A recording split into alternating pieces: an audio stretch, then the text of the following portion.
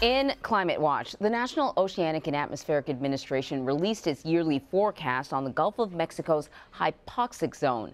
This year, scientists predict the annual phenomenon, also called the dead zone, a little more ominous because it holds too little oxygen to support marine life. Well, it's going to be very, very large, maybe even record-breaking this year. So joining me now to talk about the dead zone and its effect on wildlife is Professor of Marine Science at the University of Maryland, Donald Boesch. Thank you so much for joining us, Professor.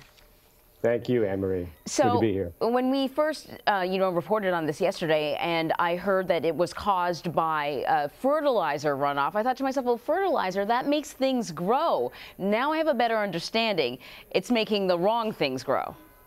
That's right. It makes the plants, the crops we rely on grow, but also if there's too much of it, runs off down the river to the Gulf of Mexico, and it makes algae grow to excess. It's not taking up, and it falls down toward the bottom. It decomposes and depletes the oxygen. Because as it's decomposing, it's using up oxygen? That's right. That's right. Okay. So the microorganisms that decompose the organic matter produced by this tremendous production in the Gulf then consumes oxygen, and therefore it depletes the oxygen in the bottom waters. Bottom waters are isolated from the surface waters here because of the density difference. The waters on the surface are fresher and warmer, and the waters on the bottom are saltier and cooler. So then you have this sort of dead zone, and it's basically the fertilizer and the algae, it's essentially attacking the ecosystem at the very sort of basic level. So everything above that is affected, from fish to plants and so on and so forth. Why is it so large this year, though? Almost the size of New Hampshire.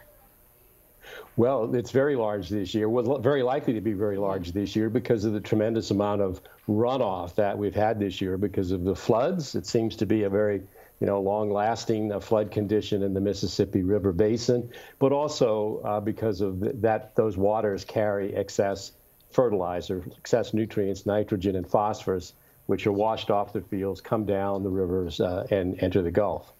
So, we've been talking a lot about the flooding, and part of it has to do with the area of the country that is flooding. We're talking about a lot of agricultural land, right? That's right. So the fact that the agricultural lands are flooded in the upper Mississippi Basin and the Missouri River Basin, the Arkansas River Basin in particular, actually bring more of the nitrogen and phosphorus than would if in a normal year. So this is a cyclical thing, and there's a bit of a break in the winter time because we're not dealing with spring runoff.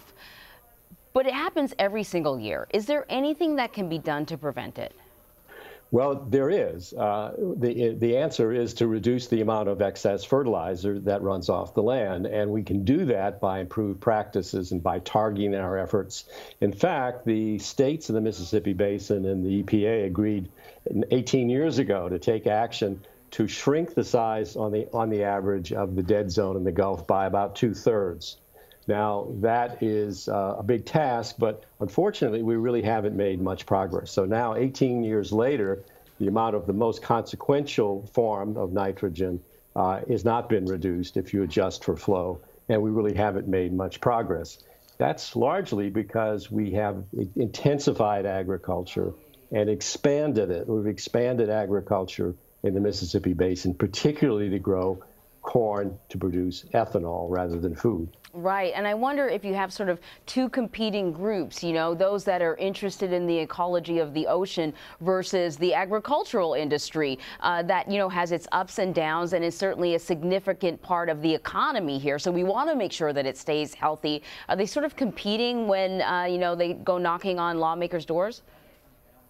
Well, they can be, and that's part of the problem. But we need to harmonize that. We need to find ways to produce our food in a more environmentally sensitive way. We can do that if we understand that we can't maximize production of everything. And also we can rebuild the filters within the Mississippi River Basin, open up the wetlands and the swamps to flooding, which removes some of those nutrients, as well as manage the lower river in a way that helps build the delta, but also helps remove some of those nutrients before they enter the Gulf. So there are solutions there. They're just difficult ones, and they're sometimes costly ones. Right. All really interesting stuff. Professor Boesch, thank you so much. It was a pleasure. Thank you.